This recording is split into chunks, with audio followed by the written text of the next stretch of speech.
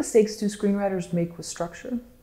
Invariably, screenwriters are failing to tell a story. They're failing to realize that structure is a way to maximize the impact of their story, and that they are ending up presenting a situation instead of telling a story. So my method is a way for them to identify the 8 elements that are required to tell a story, to put them all on a one-page form, and to see how structure can work for them, not against them, in order to help them find the most surprising and satisfying paths for their story.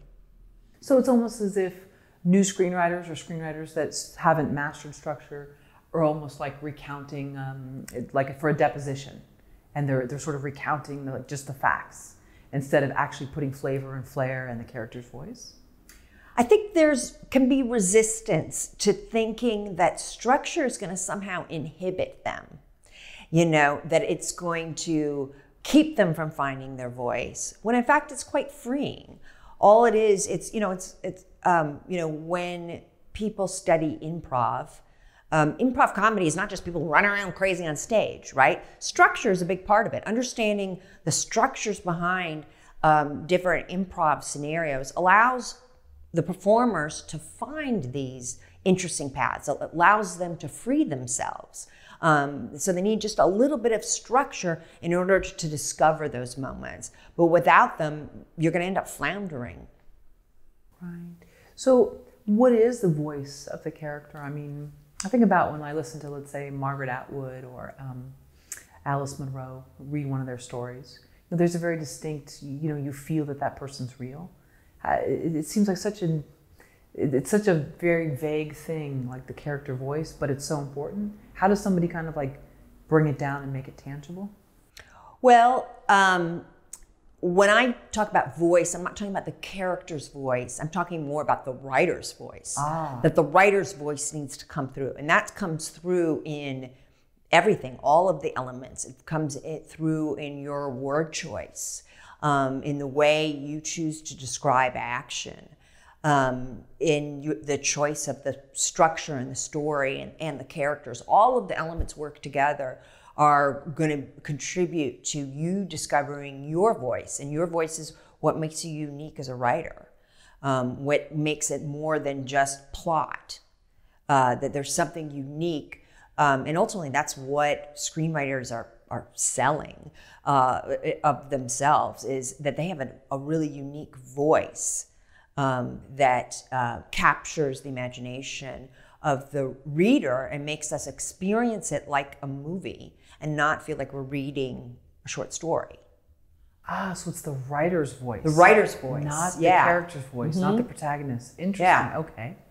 So finding the writer's voice, okay, that I can see where, can the writer have too much of their own voice? Is it good to vary their style and their voice? Writers can definitely get in their own way in the beginning. And that's why in the beginning, the real screenwriting 101 approach tells you to stick to what is seen and what is heard, right? And that's what we teach beginners, because we want to start training writers to rethink from what you might have learned from writing prose, which can be very internal, where we're getting inside characters' heads.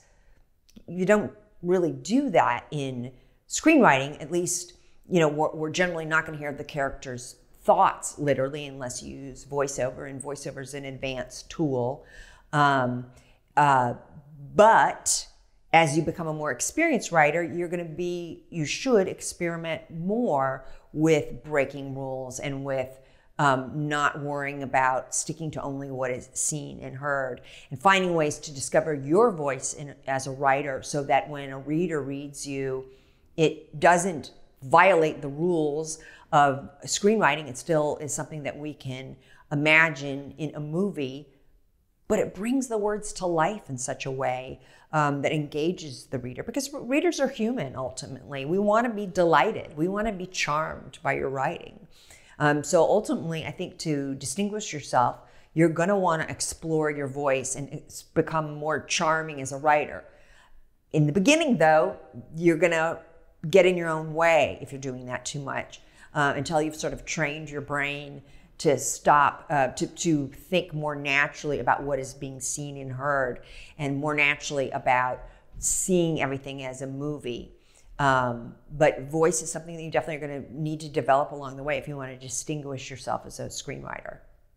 What about getting in your own way in terms of copying someone else's voice unintentionally? So if I'm devouring all these William Goldman scripts and I'm just trying to really sink into them, and then I somehow end up writing in his style, emulating him, not knowing I'm doing that. I don't know that that's a bad thing in the beginning. You know, in any form of artistry, right, we are going to copy those whose style we admire in a way, as a way to eventually find our own voice. You know, if you're literally lifting things, that would be a problem. If you are, and ultimately you're going to have to develop your own voice. It definitely is, I can tell you, it will be irritating to readers. And I'll tell you a particular writer that this was a problem with, is a lot of young writers copied Tarantino, for example, you know, in the late 90s. So where, you know, because he had such a strong voice and broke the rules in such a way that everyone wants to break the rules. And so, and that certainly can irritate a reader when they recognize that it's so clearly somebody else's voice, that it definitely can have a backlash effect where we'd rather you not try any voice at all, if you're going to just copy it where we feel you're just copying someone else's voice. But really great writers who have very specific voices and styles, I think that can be a way to start learning how to develop your voice, to try to, I don't want to say copy, but to emulate in some ways a William Goldman style if you admire it, as a way to ultimately develop your own voice. You're going to want to ultimately develop your own voice, because the world probably doesn't need another William Goldman voice out there. Ultimately, what they want is your voice, right? So it should be a step along the way to find that.